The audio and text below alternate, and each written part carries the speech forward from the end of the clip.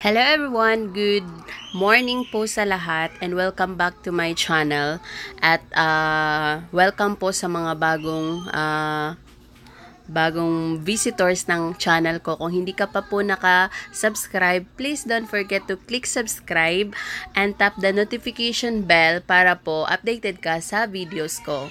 So for today's video, medyo busy lang po ako, kaya ngayon na lang po ulit ako nakapag-create ng video.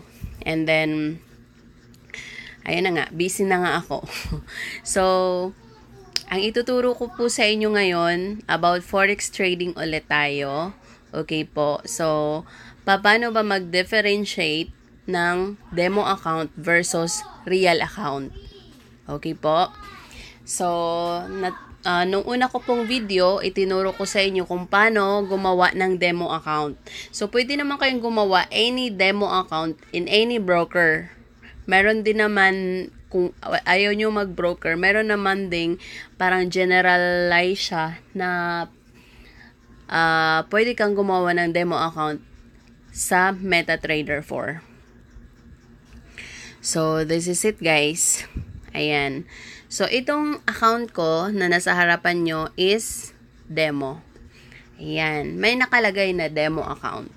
Okay? So, dapat, if ever man, may magpapa-invest sa inyo or something, magyayaya sa inyo ng investment. So, dapat makikita nyo kung real ba siya or demo. So, kung real account naman is ganito. Okay? Real account. So, itong isa. Itong account ko na isa. Wait lang.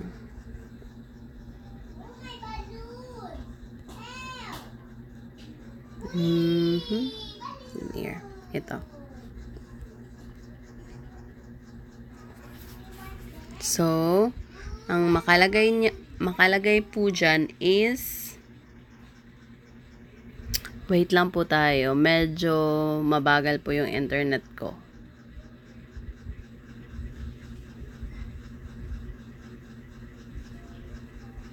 Bagal talaga niya. So, ayan. Real account. So, may nakalagay, $14 lang yan. $14. So, nasa 600 plus lang. So, ayan. 600 ba? Or 500 plus. So, may nakalagay na ang tagal mag-load.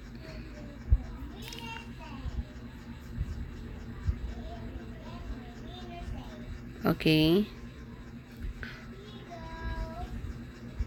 Ang tagal mag-load guys. So, ang hina po ng internet ko. So, isa din yan sa rason ba't hindi ako nakapag-upload. Ayan. So, ang kaibahan po is merong nakalagay na real account sa gilid. So, it's real account. So, totoong pera po. So, yan lang po ang what is the difference between real account and demo account. So, kung demo account ka lang, syempre, it's a fake money. Okay? Kapag real account naman is real money. But the market is live. So, mapa-demo account. Ayan. Ito, demo ko. Mapa-demo account siya or real account. Same po ang tumatakbo. Live market po siya. So, ayan, may $11 na ako. Anyway, pwede ko na siyang i-close. So, ito yung ginawa kong demo guys, yung 3,000. So, naging 3,400 na yung balance. Kumita ako ng 400, but, syempre, meron pang negative, which is floating. So, dito tayo sa equity titingin. So, ano pa ako? Talo pa. Diba? Talo pa siya. Kasi sa equity tayo titingin. Ang ibig sabihin kasi ng equity is, anyway, i-discuss ko siya later on sa aking video na ilalabas. So for now, i-differentiate ko lang yung demo versus real. Kasi marami na pong na-victimize ng demo tsaka real account. Marami kasing traders, maraming mga naglalabas ng traders na nagpapa-as if, which is, kung wala ka talagang alam sa forex trading, ma-i-scam ka talaga.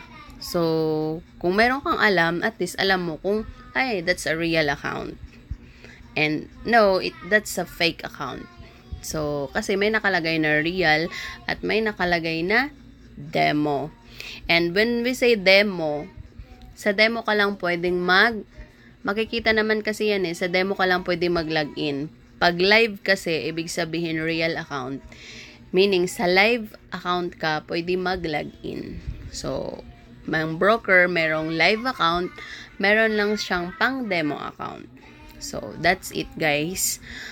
So, hopefully, eto, hinohold ko muna siya. Sana bumaba pa si gold at tumaas si Euro USD. Kasi sobrang baba po ni Euro USD ngayon. Buhat nga nung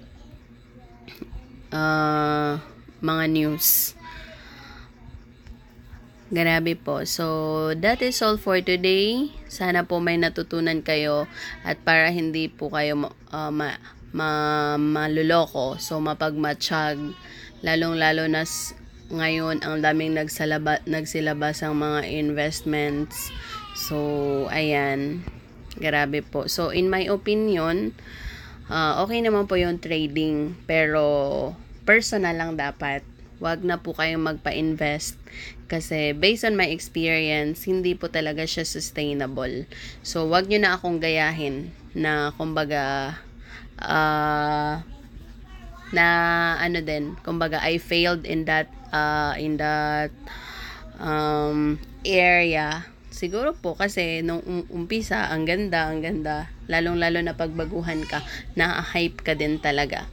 But then, along the way, malalaman mo na there's no such thing as easy money. Pinaghihirapan din po yung trading. So, pinagpupuyatan din to, and at the same time, inaaral. So, my next video is how to make a real account na.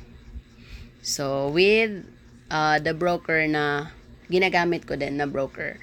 So, with that guys, hopefully meron kayong natutunan sa video na to. So, if you have questions, just type the comment below or anong gusto nyong gawin kong video para po maturuan kayo. This is for free. Kasi guys, sa totoo lang, kung gusto nyo talagang mag-aral ng forex trading, meron pong nagkakandak ng education nito, na which is sobrang mahal.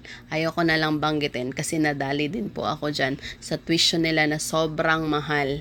And then, nung hindi ko natuloy, hindi na mare-refund.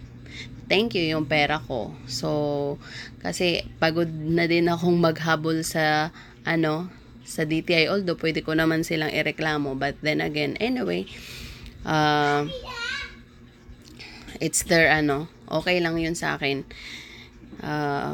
Ayoko na lang banggitin yung company, basta andyan sila sa Facebook. maraming naglilibot sila nationwide, kaya mapagmatsyag. So, meron naman akong alam na libre lahat ng trainings. Okay. So, with that po, thank you for watching and please don't forget to click subscribe. Salamat po. God bless everyone.